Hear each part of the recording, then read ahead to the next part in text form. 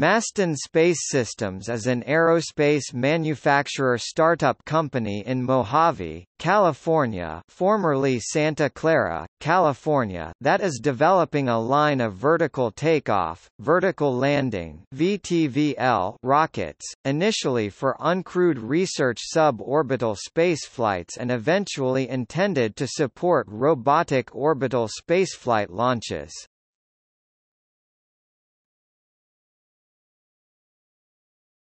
Topic Overview. Maston Space Systems is a Mojave, California-based rocket company that is currently developing a line of reusable VTVL spacecraft, and related rocket propulsion hardware. Maston Space Systems competed in the NASA and Northrop Grumman Lunar Lander Challenge X prize in 2009, winning the Level 1 second prize of $150,000 and the Level 2 first prize of $1 million. On November 2, 2009, it was announced that Maston Space Systems had won first place in the Level 2 category, with Armadillo Aerospace coming in second. Xombie. Maston's Xombie model Xaero-1B won the $150,000 second prize in the Level 1 competition of the Lunar Lander Challenge on October 7, 2009 with an average landing accuracy of 16 cm (6.3 in). The primary goal of these two airframes was to demonstrate stable, controlled flight using a GN&C system developed in-house at Maston. Xaero-1B originally featured 4 engines with 1,000 pounds force 4 kilonewtons thrust, but was converted in spring 2009 to be powered by one engine of 750 pounds force 3 kilonewtons thrust. By October 2009, the regeneratively cooled isopropyl alcohol and liquid oxygen rocket engine was running at around 900 pounds force 4 kilonewtons. Xaero-1B, nicknamed Xombie, first flew free of tether September 19, 2009 and qualified for the Lunar Lander Challenge Level 1 second prize of $150,000 on October 7, 2009. In October 2016, NASA reported using Xombie to test the Landing Vision System (LVS) as part of the Autonomous Descent and Ascent Powered Flight Testbed (ADAPT) experimental technologies for the Mars 2020 mission landing. As of the 7th of March 2017, Xombie has flown 224 times.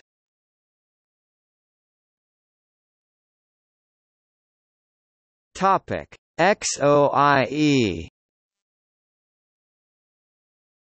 Maston's Xoie model Xaero-1E won the $1 million Level 2 prize of the Lunar Lander Challenge on October 30, 2009.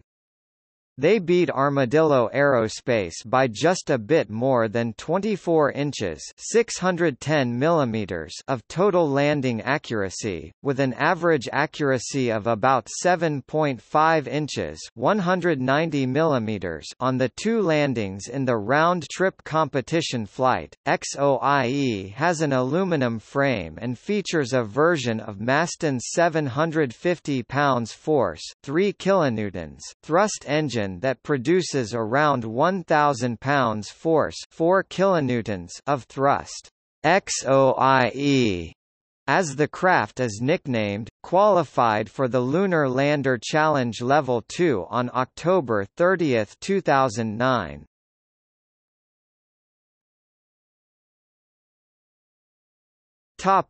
Xaero. The Xaero reusable launch vehicle is a vertical takeoff, vertical landing (VTVL) rocket which is being developed by Maston in 2010-2011. It has been proposed to NASA as a potential suborbital reusable launch vehicle (SRLV) for carrying research payloads under NASA's Flight Opportunities Program, initially known as the Commercial Reusable Suborbital Research (CRUSR) program, projecting 30 kilometers (19 miles) altitude in initial flights of 5 to 6 minutes duration, while carrying a 10 kilograms (22 pounds) research payload. It is propelled by the 1,150 pounds force (5.1 kilonewtons) Cyclops AL-3 rocket engine burning isopropyl alcohol and liquid oxygen. The first Xaero test vehicle flew 110 test flights before being destroyed in its 111th flight. During the record-setting flight on September 11, 2012, an engine valve stuck open during descent, was sensed by the control system. As designed, the flight termination system was triggered, destroying the vehicle before it could create a range safety problem.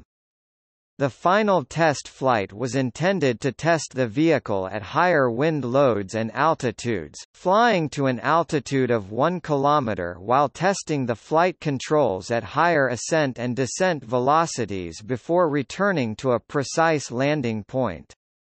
The ascent and initial portion of the descent was nominal, prior to the stuck throttle valve, which resulted in termination of the flight prior to the planned precision landing.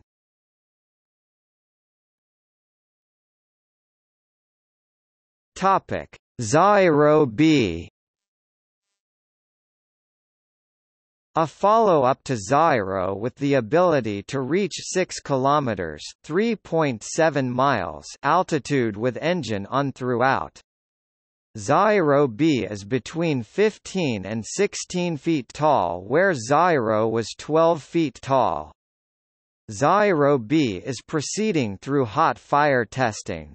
It will be used for the bulk of research flights up to initial altitudes between 20 km to 30 km. The vehicle has now been retired due to damage on a test flight in April 2017. It flew 75 times.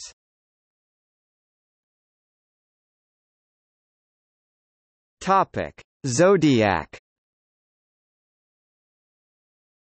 The Xodiac is a VTVL rocket introduced in 2016. It features pressure-fed LOX, IPA propellant, and a regeneratively cooled engine. Flights can simulate landing on the Moon or Mars. Video of Xodiac performing in-flight air flow tests tuft strings.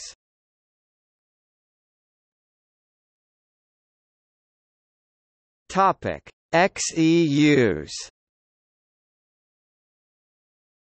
Xeus, pronounced Zeus, is a vertical landing, vertical takeoff lunar lander demonstrator. Xeus consists of a Centaur upper stage from United Launch Alliance with RL-10 main engine to which 4 Katana vertical thrusters have been added.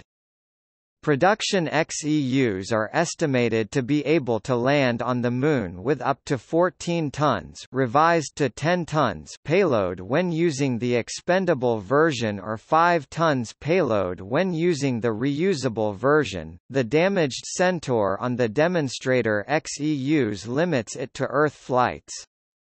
The production versions would have to be manufacturing fault-free and certified for space operations. Man rating may also be needed. United Launch Alliance, supplier of the Centaur, refer to Xeus as an abbreviation for Experimental Enhanced Upper Stage. Further details of the proposed design are given in the paper, Experimental Enhanced Upper Stage (XEUS), an affordable large lander system. Each of the Katanas used on a Xeus lander are likely to produce 3,500 pounds force 16 kilonewtons when performing a horizontal touchdown. In December 2012, Maston demonstrated their all-aluminum 2,800 pounds force 12 kilonewtons regeneratively cooled engine, the Ka-6A. The talk in this video announced the Xeus also shows NASA's Space Exploration Vehicle rover with its 2 astronauts as a possible payload for the Xeus. On April 30, 2014, NASA announced that Maston Space Systems Inc. was one of the 3 companies selected for the Lunar Catalyst Initiative. NASA signed an unfunded Space Act Agreement with Maston in September 2014. The SAW lasts until August 2017, has 22 milestone and calls for end-to-end demonstration of hardware and software that enables a commercial lander on the Moon. In December 2015, United Launch Alliance were planning to upgrade the Xeus's main body from a Centaur upper stage to the Advanced Cryogenic Evolved Stage (ACES), which they are currently developing, significantly increasing the payload. Maston Space intend to incorporate experience from developing the XL family of cargo landers into the Xeus family of landers. In August 2016, ULA's president and CEO said ULA intend to man-rate both the Vulcan and ACES. Xeus was cancelled in July 2018.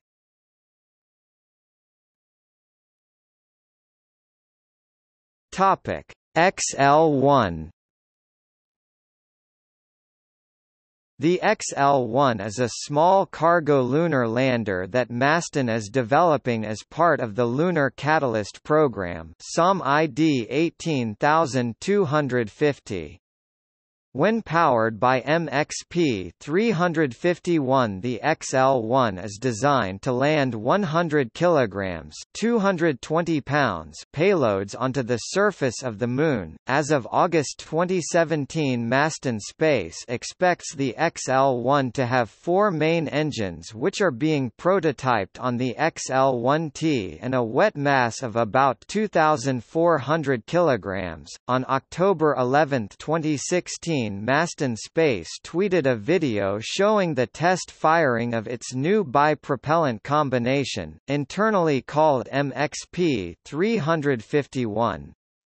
The test used an existing engine with an experimental injector, the first Machete, producing 225 pounds thrust.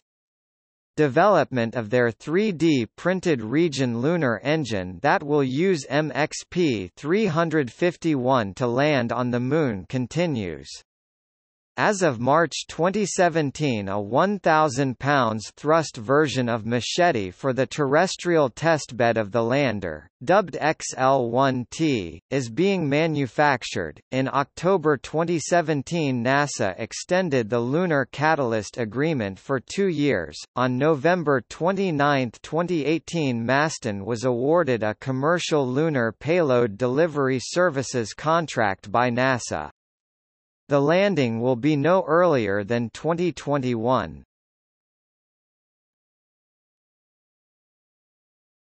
Topic: XL-1T.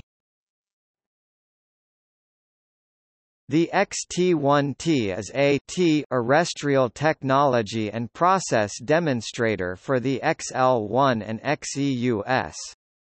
A terrestrial flying test bed is being used since lack of vehicle access to lunar landers after launch would make Maston's incremental design and test development methodology difficult and very expensive. Like the XL-1, the XL-1T is under development in partnership with NASA Catalyst SOM ID 18250. The XL-1T is expected to have a dry mass of 588.93 kilograms and a wet mass of 1,270.68 kilograms, which is less than the XL-1.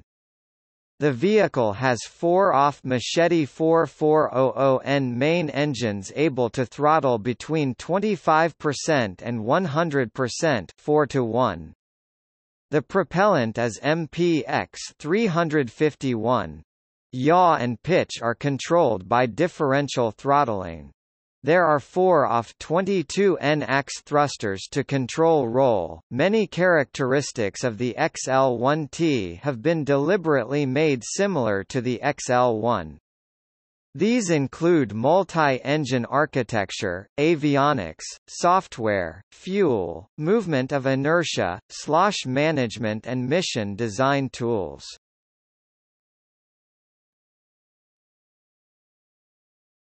Topic: XS1. Maston has been awarded a $3 million contract from DARPA to develop the XS1 experimental spaceplane. Project ended as DARPA awarded the Phase 2 to Boeing.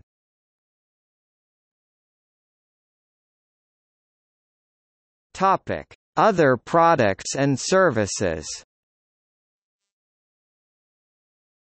In addition to its line of vehicles, Maston Space Systems is currently offering its internally developed igniters and engines commercially to interested and qualified parties. Maston also has stated its intent at multiple conferences to participate in technology maturation and proof of concept projects.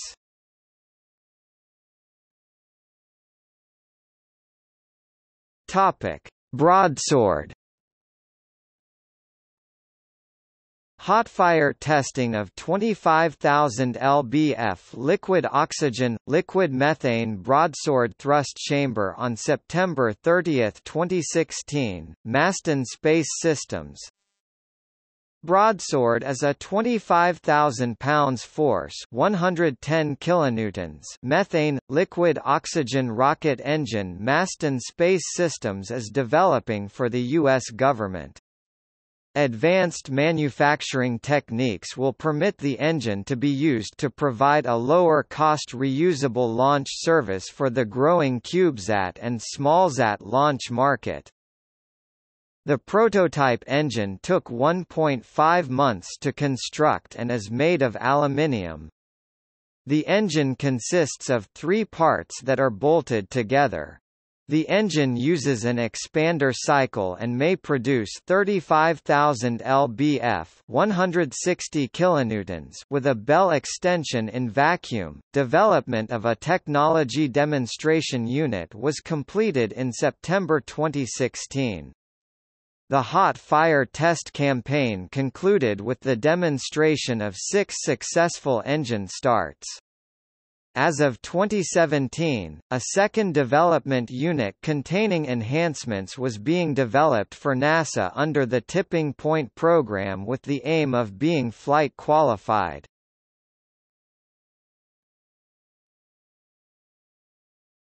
Cutlass.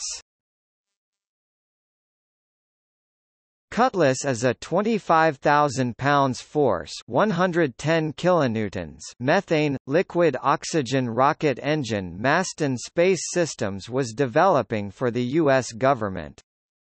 Built using aluminium alloy via additive manufacturing techniques. Cutlass evolved into a low-cost expendable upper stage engine using a gas generator cycle. A Phase 2 SBIR grant was not awarded, so development has been put on hold.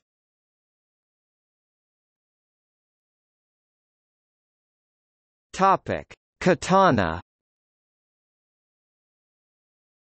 Katana-class engines produce up to 4,000 lbf 18 kilonewtons of thrust and are regeneratively cooled. They are designed for indefinite runtime and good throttle response. A video of the all-aluminium Katana Ka-6A Region 2800 lbf engines shakedown test burning LOX, IPA isopropyl alcohol.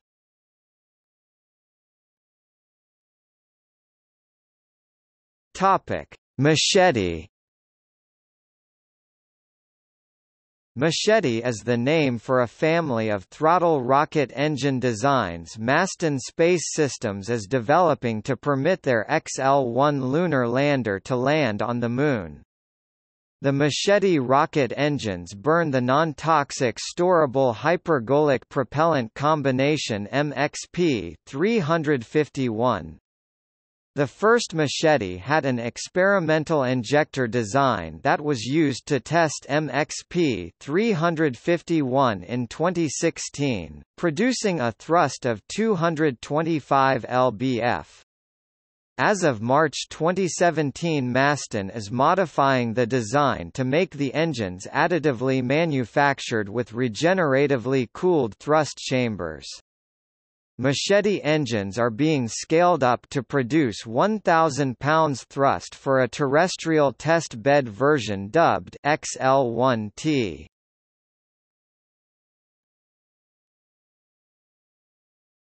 Topic: MXP 351. MXP 351 is Maston Space's internal name for a self-igniting bipropellant combination invented to fuel its small lunar landers. Unlike the traditional NTO/MMH bipropellant, the two propellant chemicals in MXP 351 are safer to handle because they are non-toxic. The bipropellant can also be stored at room temperatures, unlike liquid oxygen and liquid hydrogen.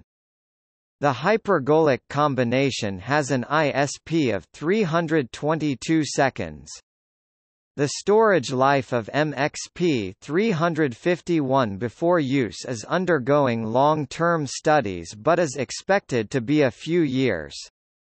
The reduced operation constraints may permit a reduction in recurring operating costs. For handling instructions, see the section on safety below.